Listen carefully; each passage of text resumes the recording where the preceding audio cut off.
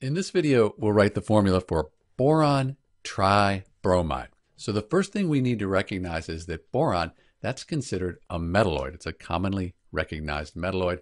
And then bromide, that's from bromine. Bromine's a nonmetal. So we have this metalloid and a nonmetal. We're going to consider this a covalent, also called a molecular compound. Since we see the tri here, that's another clue that this is a molecular compound. We have these covalent bonds. So let's write the formula for boron tribromide. First, we write the element symbol for boron. That's just B.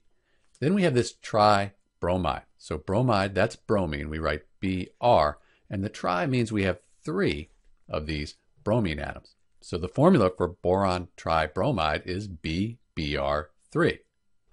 If you were given the formula BBr3 and asked to write the name, you know you have boron, a metalloid, and then bromine, a nonmetal. So you're going to have to use the prefix tri here to show that you have 3 of the bromine atoms. That would give you boron tribromide as the name for BBr3. This is Dr. B with the name and the formula for boron tribromide. Thanks for watching.